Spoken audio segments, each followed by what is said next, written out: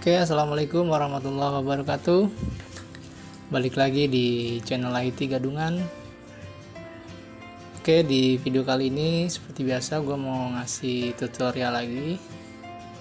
Sekalian gue mau nyoba firmware yang katanya sih ringan. Ini gue mau nyoba buat unlock. Kebetulan gue ada STB lagi nih, STB B860H yang versi 5 yang masih belum di unlock. Cuman kebetulan tadi udah gua downgrade ke bulan Februari. Di sini kalau kita lihat dia masih minta nomor pelanggan IndiHome. Terus kalau kita cek di sini firmware-nya tadi udah gua downgrade. Nah, firmware-nya itu Februari tanggal 5 2020. Nah, nanti ini mau gua unlock, sekalian gua mau nyoba firmware Aero yang katanya udah support Netflix. Oke, sebelum kita lanjut, di subscribe dulu untuk channel IT Gadungan, karena subscribe itu gratis dan juga tinggal diklik aja. Oke, lanjut. Sebelum kita flash untuk firmware-nya, kita aktifin dulu USB debugging-nya. Jadi kalau untuk di firmware yang bulan Februari ini, kita tinggal masuk ke setelan aja, terus kita ke preferensi perangkat. Terus di sini kita pilih tentang. Nah, di bawah ini di sini ada build. Nah, build ini kita pencet OK. 5 atau 7 gitu, saya lupa. Pencet aja 7 kali. 1 2 3 4 5 6 7. Nah, di sini udah ada keterangannya. Sekarang Anda adalah seorang pengembang. Nah, selanjutnya ini kita back, kita ke bawah. Nah, di sini ada opsi developer,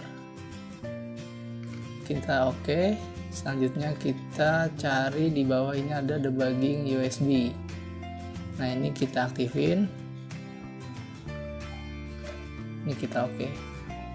Nah, enaknya kalau yang bulan Februari ini, yang 2020 ini enaknya begini, kita nggak perlu download lagi developer tools tuh, kita nggak perlu download lagi. Jadi kalau buat teman-teman yang firmware-nya di atas bulan Februari 2020, nanti bisa di downgrade dulu. Nanti untuk video downgrade-nya nanti gua sertain di atas. Oke, kita lanjut.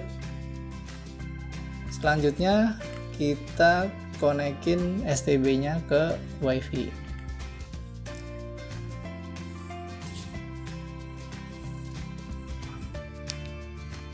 Oke, selanjutnya STB-nya kita konekin ke handphone kita. Jadi di sini di STB-nya itu kita konekin dulu ke WiFi. Nah, kita ke setelan, terus ke jaringan dan internet.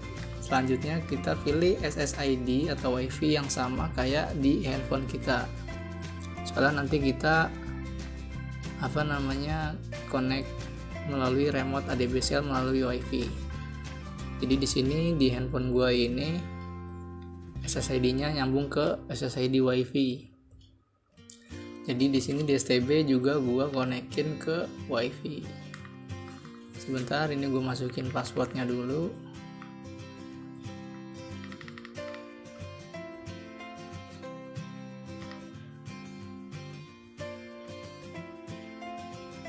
Nah, di sini udah berhasil tersambung. Selanjutnya di handphone kita buka aplikasi remote ADBCL. Nah, kita lihat di STB kita IP-nya berapa. Nah, cara lihatnya itu kita masuk ke jaringan dan internet. Kita klik di SSID WiFi ini yang terhubung. Nah, di sini ada alamat IP-nya 192.168.0.120. Nah, di sini udah gue ketik kebetulan di handphone. tinggal gue connect aja. Ini gue connect.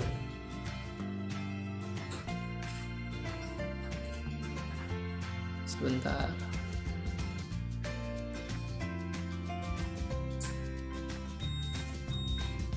Ini gue connect lagi ya.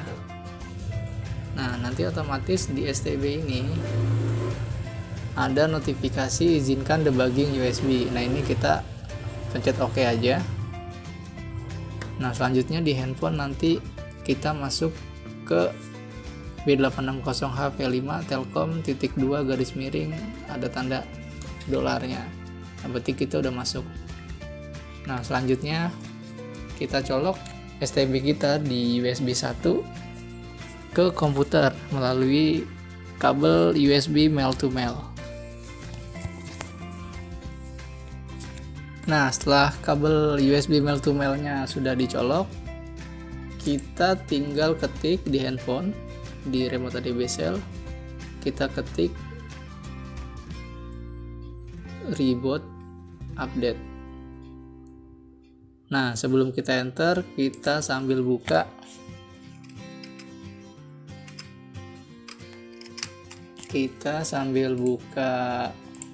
USB bonding tool. Nah, di sini.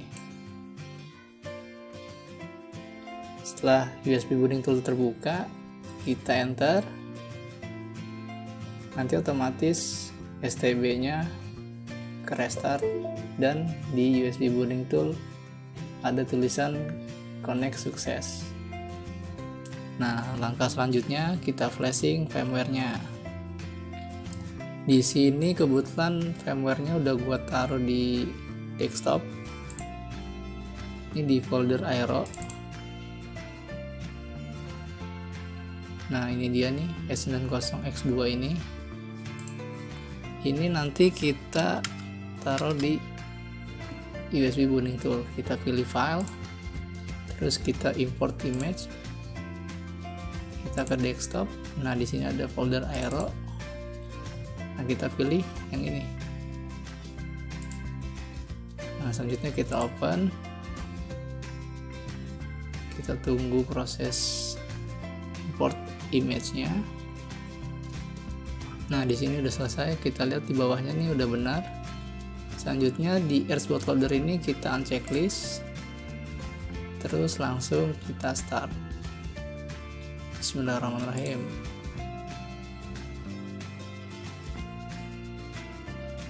Nah, di sini proses untuk transfer datanya sedang berjalan. Kita tunggu sampai 100%. Oke, kita tunggu dulu. Sambil nunggu biasa kita bakar rokok dulu.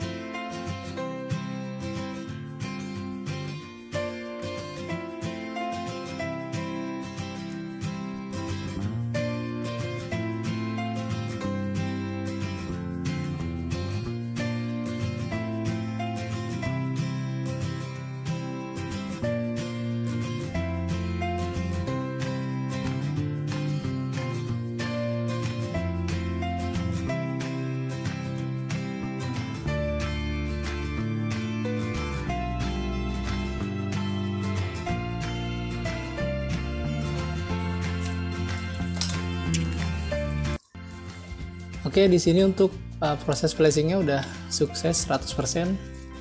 Selanjutnya ini kita biarin aja, ini kita stop aja. Terus selanjutnya kita buka lagi folder aeronya.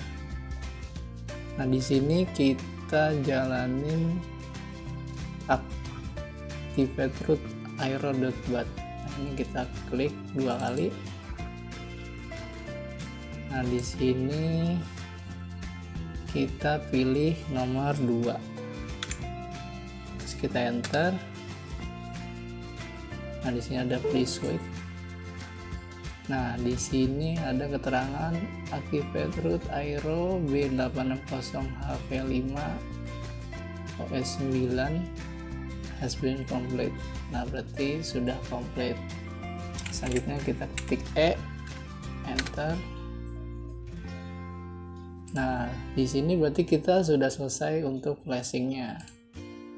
Ini USB burning tool kita close saja. Nah, di sini untuk STB-nya lagi proses booting. Kita tunggu aja. Kita lihat tampilannya seperti apa. Dan katanya untuk firmware Aero ini sudah support Netflix. Nah, nanti kita coba juga Netflix dia bisa sampai tampilan login atau enggak. Oke, kita tunggu dulu ya. Ini kayaknya biasanya agak lama kalau baru di flashing itu, biasanya di buat animationnya ini agak lama dia. Oke, kita tungguin aja.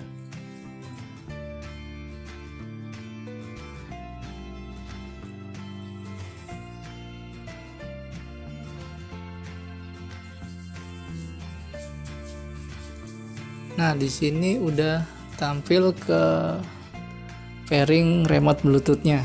Nah, kita coba pairing remote-nya dulu ya.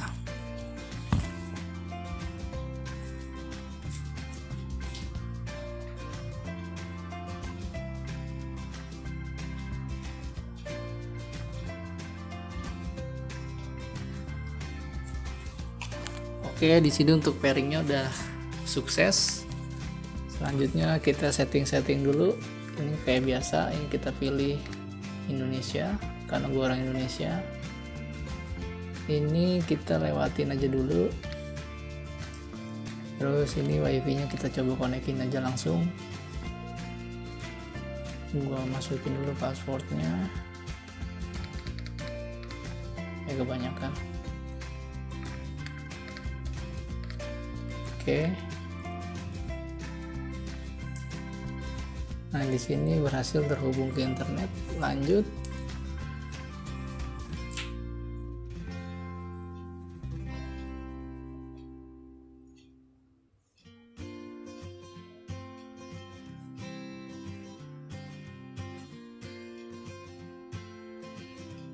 Nah, di sini kita disuruh login Google, tapi nanti aja, ini kita lewatin. Persyaratan dan layanan kita terima. Lokasi kita pilih aja, bantuan sempurnakan Android, iya deh, nggak apa-apa. Kita lanjut ke kanan. Nah, kita lihat tampilannya. Nah, ini dia tampilannya sih biasa aja sih, cuman biasanya tampilan kayak gini sih ringan sih, lebih enak. Nah, kita coba kita lihat dulu aplikasinya apa aja yang udah ada. Di sini ada mix apps, udah ada duta film, HBO Go, Disney Hotstar. Nah, di sini juga udah ada Netflix. Oke, coba kita tes Netflix-nya, dia bisa sampai tampilan login nggak?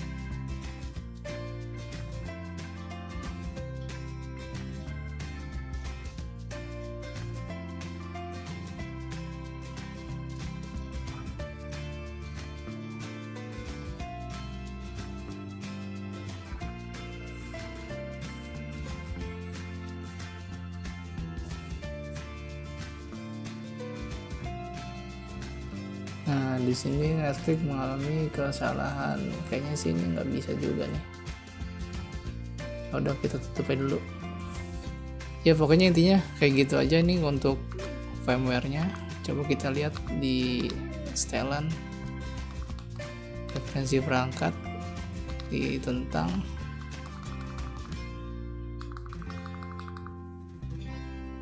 Nah, di sini untuk firmware-nya jadi bulan Desember 2020. Coba opsi pengembangnya masih ada atau enggak. Di sini opsi pengembangnya nggak ada jadinya. Coba kita ke build.